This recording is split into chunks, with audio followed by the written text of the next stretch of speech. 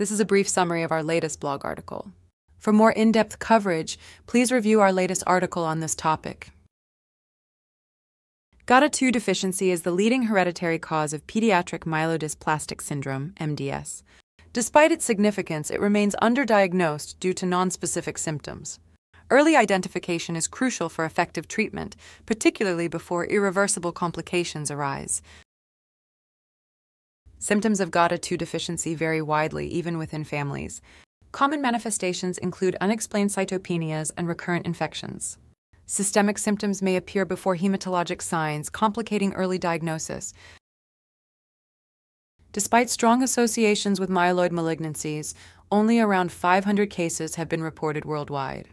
Many lack a known family history, further complicating detection and diagnosis. The GATA2 gene is vital for hematopoietic stem cell maintenance.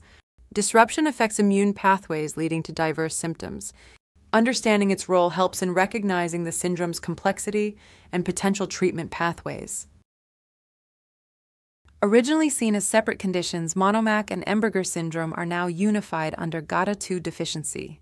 Phenotypic features include cytopenias, infections, and lymphedema, with severity varying due to genetic and environmental factors. Persistent HPV and treatment-resistant warts are common in GATA2 patients. Mild cytopenias often go unnoticed in routine tests, while recurrent infections signal deeper immunologic dysfunction. GATA2 deficiency is often confused with aplastic anemia and autoimmune disorders. Misdiagnosis can lead to inappropriate treatments. Recognizing unique lab findings is key to correct diagnosis. Laboratory red flags include monocytopenia with preserved immunoglobulins and loss of dendritic cells. Bone marrow findings often show hypocellularity with multilineage dysplasia. Standard exome sequencing may miss pathogenic variants. RNA analysis and non-myeloid tissue testing improve diagnostic accuracy. Understanding testing limitations is crucial for accurate diagnosis. Consider testing in young adults with cytopenia and recurrent infections. Family history of hematologic disease is a significant indicator. Early diagnosis allows for potentially curative treatments like HSCT. GATA2 deficiency presents a major diagnostic challenge due to its broad clinical spectrum and overlap with more common conditions. This rare genetic disorder can manifest as a puzzling array of symptoms, ranging from persistent cytopenias and severe viral infections to pulmonary disease, lymphedema, and early-onset myeloid malignancies, often leading to delayed or missed diagnoses. Recognizing key clinical patterns is critical for timely identification, including the following: chronic monocytopenia with preserved immunoglobulin levels, refractory HPV infections, hypocellular bone marrow with megakaryocytic dysplasia, family history of early-onset MDS or AML and unusual constellations of lymphedema, pulmonary dysfunction, and cytopenias.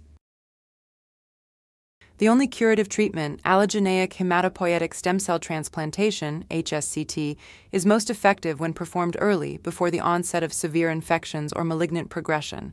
Delays in diagnosis drastically reduce transplant success and long-term outcomes. Ultimately, the greatest obstacle is not a lack of treatment options, but failure to recognize the disease. Clinicians must maintain a high index of suspicion when encountering unexplained cytopenias, recurrent infections, or family histories of hematologic malignancies.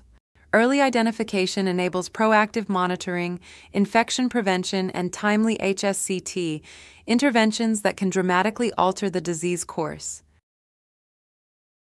Improved outcomes depend on multidisciplinary collaboration among hematologists, immunologists, geneticists, dermatologists, and infectious disease specialists. With greater awareness and broader genetic testing strategies, we can reduce diagnostic delays and offer life-saving interventions to those affected by this complex yet treatable disorder. If you found the content valuable, please consider subscribing and giving this video a thumbs up. Your support helps us continue delivering high-quality, evidence-based medical content tailored to healthcare professionals like you. We have more in-depth topics and clinical insights coming soon, so stay tuned and we'll see you in the next video.